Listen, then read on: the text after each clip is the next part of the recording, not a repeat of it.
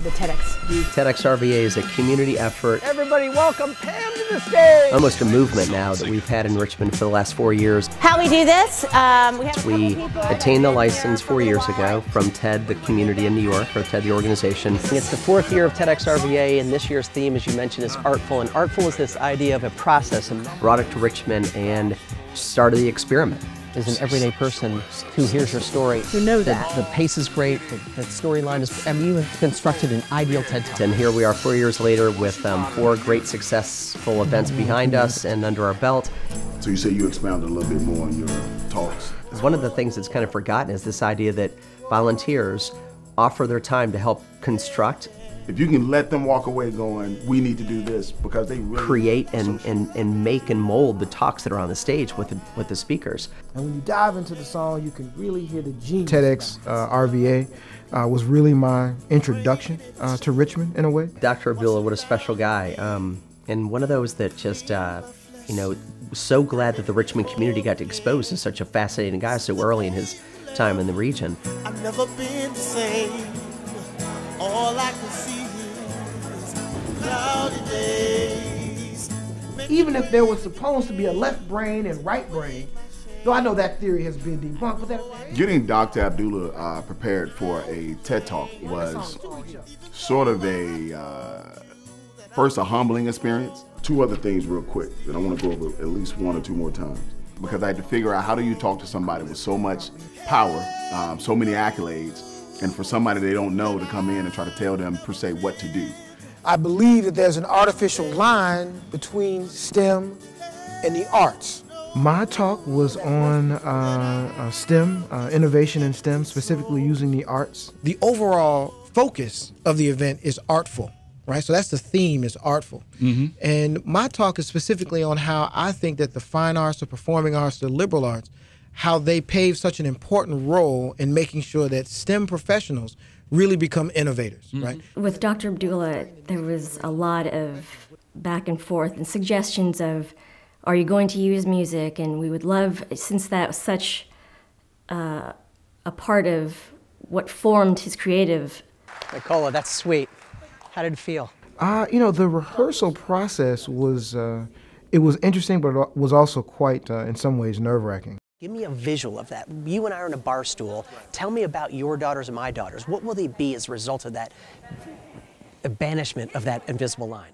If you can imagine, whenever you have an audience, there's a different kind of vibe, and doing your rehearsal to a bunch of chairs and to individuals who had heard it a few times, you know, it was good. It helped me round it out, but you really didn't have the energy. Trust the fact that it's in the document and people know.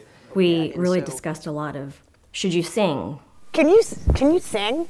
It was a fun moment. He was feeling it out. I was going to see if we could actually have a little moment of 1,500 people singing My Girl. What we did is we asked to see more of the person and less of the president. I mean, I wanted us so bad to do that, right? I know, look at us, all of us are like, come on. Right, he was getting a feel in a guy with that level of expertise and professionalism and aptitude and deft in his topic. But you could just feel that he needed to be more of himself, which is a pretty full version of somebody. Here's the key. I'm going to do it for you because I love you. Well, we love you. But that third note in that is actually a tough note. It is. We recognize it. Just recognize it. That's all. I've got so much honey, the bees envy me. That's what he did. Yeah. I've got to Lay it out. Do what you feel, what you would do to be the best version of yourself on the stage. And humble me offering that little idea wasn't something like a guy like he needed, but it did prove to be a nice moment because it was getting him to be a closer version, the best version of himself. And man, did he deliver on that the day of. Last week my life had meaning. It was beautiful and so sweet. I walked into the Carpenter Theater. First of all, the Carpenter Theater is beautiful. Without you, baby, my whole world is incomplete. 'Cause, honey, it is, if you don't know where one would do a TED or a TEDx talk, the Carpenter Theater looks like a place that one would do a TED talk. I mean, that's just the kind of place that it is. the beauty of the Carpenter Center, it kind of, I could kind of stop at that. It's one of those places that you walk in and it takes your breath away. And when you talk about a space and a place for a very important set of conversations and talks on a stage, you can't get any better. 219? Yeah? Hey, go ahead and see. We're on time. There's something very special about doing a TED Talk or doing a TEDx Talk. And it was certainly a highlight of my career to have the opportunity to do it. And so I'm very thankful for everybody who kind of gathered around and helped provide the opportunity for me, to provide the opportunity for Virginia State. Thank you. Well, a big thing for TEDx, too. I mean, Virginia State University is a great university that needs more voice in Richmond, and he's the person to do that. And so sometimes things just work. The Richmond community and his community come together, and he's a good spokesman right in the middle. And, you know, it's my goal to have him have as many coffees with as many Richmonders as possible to bridge that relationship even more.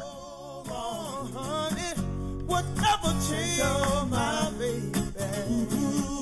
I asked myself this question over a million times. Baby, why you do it?